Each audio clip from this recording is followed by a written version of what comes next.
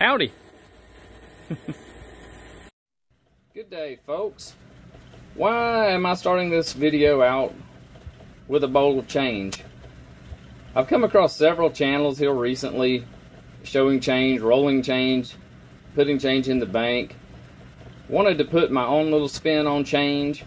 I've been picking up change here, there, everywhere, digging in the couch, digging in my car, digging in my wife's purse, looking everywhere, pocketing change. Every time I use money, taking the change, throw it in the change bucket. About every 2 or 3 months, we take this change and we make it grow even further off the change that we're finding, collecting, gathering, and we are putting it towards building wealth. Amazing what a little bit of change can do and how far it can grow. Putting my own little spin on this, I think it's great. People taking care of their change, taking it and collecting it. But I wanted to show you my own little spin, my own little version of what you can do with this change as you collect it. For those new to my channel, please take a second to hit the subscribe button. Give me a like. For all of you, please do that. That really helps the channel. I'm going to take some time to show you what you can do with this change. But not only that, we've been talking about savings, growing, getting ready for retirement, investing, and growing wealth. How important it can be to you and your family. How wonderful it can be to see that money grow. It's also good, what I look at change for is teaching my kids how to save up money, the importance of it, and how you can see that money grow. So with that being said, let's get into today's video. Okay, so I'm going to use these ants as an illustration point. Each one of these ants represents $1 towards your financial goals, where you're wanting to be, whether it be retirement, whether it be setting up an emergency fund, fully funded. We're going to use these ants to illustrate a point. Just as a disclaimer, none of these ants were harmed in the filming of this video. Each one of these ants has a job, has a duty. Every dollar that we have needs to follow a budget and have a mission. I think of dollars as little soldiers out there to do battle for me. So we're going to have these dollars, just as these ants are, assigned. They're each going to have their mission. They're each going to have a goal. They're going to have a duty. So whenever I'm looking at this coin jar, getting back to the coin jar itself is just one big piece, or a small piece in a bigger puzzle that we're trying to put together to build wealth, to build a great savings account, whatever your financial goal may be. But if we just hang on to this coin jar as it is, it's not going to build wealth. It's going to sit there and, you know, inflation's going to eat it up. Instead, we want it to make money for us, not the other way around. Okay, drum roll, please. It's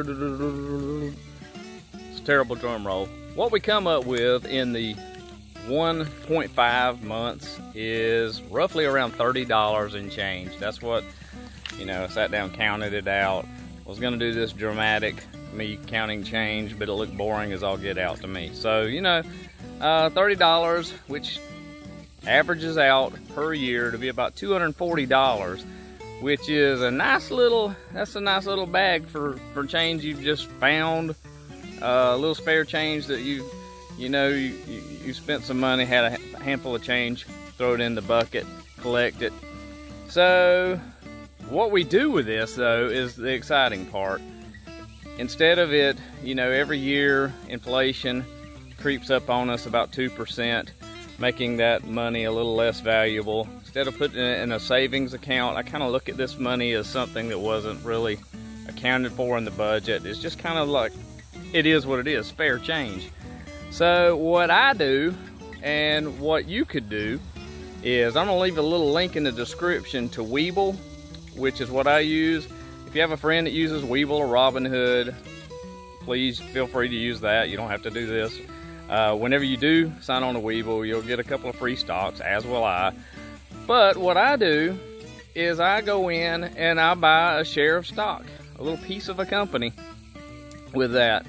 I buy AT&T, which is a dividend aristocrat. Which means they've increased their dividend, their payout per quarter, per so many periods of time, every 3 months, I get, I believe it was 52 cents for each share this past time. And each quarter, they've increased since 1985, which is great. Now I'm taking that change and I'm building upon it. The value of that share of stock has fluctuated as low as 25, I believe somewhere in the range of 35, 34-ish. So not a lot of wiggle room there. This is not a growth company. You could go with Coca-Cola, which is also an aristocrat, I believe, and just grow that change every month and a half, every so often. That change doesn't have to sit in a savings account. With a brick and mortar savings account, you're averaging, looking at like 0.05%, which is awful right now. I think it's very helpful to put that, invest it. I've been asked a couple of questions lately, where should I put my money? I would look at, if I wasn't an experienced investor, I would look at companies that are well known, been around a while, look great. You're not really going to know balance sheets. AT&T is a company that has been around for years and years, well known. They have 5G rollout. They're really a conglomerate. They own multi facets of business. I believe they're looking at selling some of their businesses, which will decrease some of their debt, which is one concern with that particular company. I believe overall, when you look at them though, they are in great financial shape. The debt is a little bit concerning, but a lot of blue chip big time companies are struggling due to the pandemic that we've all been through. I think they're going to be okay, it looks like. You also have Coca-Cola. You know, there's a multitude of businesses out there. You can do your own, research on that. As a bonus tip, I wanted to definitely take a sec to go over this because I don't think a lot of other places have hit it. With the coins, be sure to look at your coins. Take an extra split second to go through, look at your coins. There are several YouTube channels on here and several other resources where you can look. And if you come across a quarter, I believe it's prior to 1965, it's going to have silver in it. If you go back and you find pennies from the early 1900s, they're going to have some value. You may stumble upon coins. We're trying to save money, but you may come across a great penny, a great coin that's going to have a huge amount of value just because of the collectability factor. I know there's been errors on coins in the past. That makes them increase in value. There's something about when it's minted and there's some kind of, in the casting, something went haywire, and if you find that and you spot that, it is a lot of value. So as a bonus tip, I would be sure to go through my coins as I'm looking at them and make sure that you're not giving the bank something that's going to have a huge amount of value. I know I've been to several flea markets in the past and several different expos, and they'll have coins there, and you look at them, they're like 50 buck quarters and all kinds of things like that. And we certainly don't want to throw that in a roll or a machine that spits it out and it's gone forever. Definitely take a look at those coins and make sure you're not putting it out there like that. Well guys, I hope that you've got a little bit of value out of this video today. I have had some people ask about my health. Test is still pending. I will say that I'm feeling wonderful today, much better over the past couple of days. Really think it's probably sinuses. As you see, I'm outside a lot. I enjoy the outdoors. Who knew? So we're hoping that's all it is. Feeling a lot better. If you got any other tips about coins and coin collecting, if you're a coin collector, drop me a comment in there. And as I was saying, I'm going to leave the Webull link in there. There's also Robinhood, there's Fidelity. The best thing I can say about investing is you got to get started somewhere. Tons of tips out there to look at on how to invest. Again, it's always preferable to start out with an ETF, which is you can buy the whole stock market. The stock market's increased in value typically 7-8%, which is huge compared to like your typical normal savings account. So, but with that being said, it's also not a bad idea to look at some of these you know, companies, Coca-Cola, I mentioned AT&T, that have been around a while, fairly stable. I don't think they're going anywhere.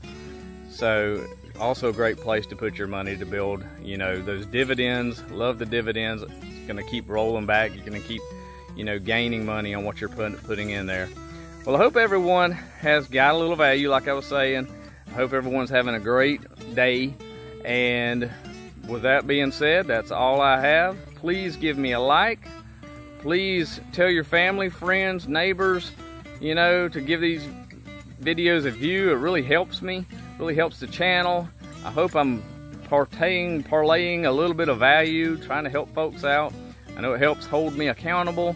I try to follow what I preach, so to speak. And with that being said, I hope everyone has a great rest of the day, great week we're rolling into. And get out there and do your best to cut your expenses, you know, save money and help your family out in that way and increase your wealth overall. All right, everyone have a great week. Thank you.